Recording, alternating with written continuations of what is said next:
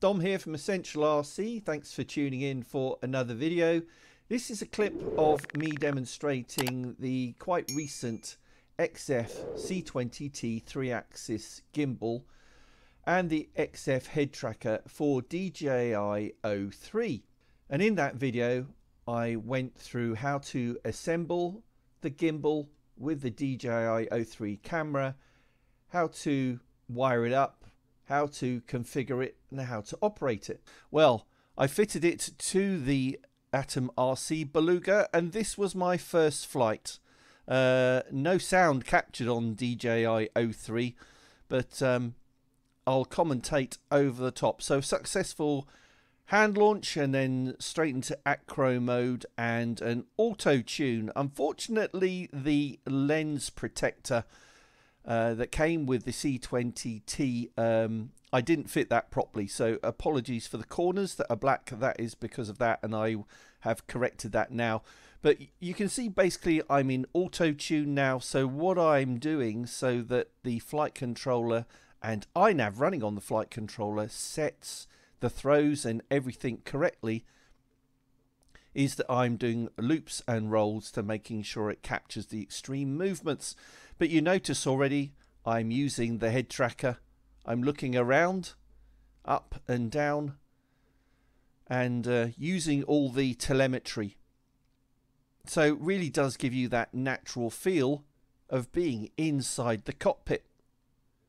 Looking left, there is the flying field, our nice mown strip down there.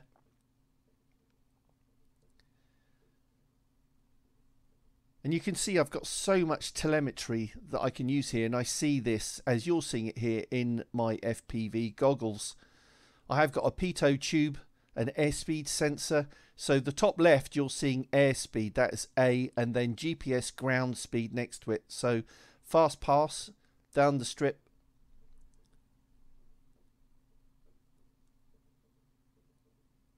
And then altitude below that. So climbing now 130 feet. Below that you can see how much throttle, the throttle percentage, so about 70%. G is the G-force. So not pulling too many Gs. 1.3, 1.4 in the turn. Then below that there's a gap, and then it shows the amps, which is always interesting to review after a flight. I'm cruising along 20 amps. Overall pack voltage, the average cell voltage, and the milliamp hours capacity consumed. Below that, my flight time, my distance from home, and my total flight time. So this was a really nice flight, I have to say, for a first flight. Got the auto tune done pretty quickly, what I needed to do, and I just leave that on, to be honest, until I get to the ground, and then put the sticks to the down outside corners to save. Pulling a loop again over the top. Here comes the ground.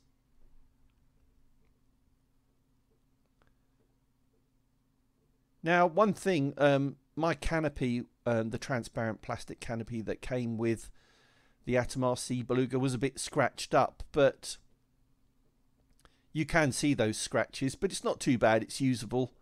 But they're going to send me a replacement after Chinese New Year. They didn't quibble about that. They offered me a few pounds refund as well, but I really do want it. But you do notice the glare. I mean, the sun. It was a very blue sky day. The sun was very bright, but it doesn't prevent flying. And here I am coming in for a landing, nice and easy. Keep the nose up and just let it land and skid along the ground. Very, very easy. Should be saving the auto tune now. Do that, and then you can see the summary on when you disarm. So 85 miles an hour maximum speed, average of 50, maximum distance 1.2 kilometers. max altitude 578 feet. Just to note that we have unlimited altitude where I fly at this club. What is interesting below that, minimum battery voltage 20 volts, maximum current 79 amps. That would have been on a full throttle pass. Max power used capacity out of a 5,000 milliamp hour pack was 2330. So quite a long flight time, and didn't use too much. Maximum G-force 7.8. Well, I wouldn't have passed out if I'd been in the cockpit, but it would have been a bit painful, I suspect, for my body anyway. But there you go.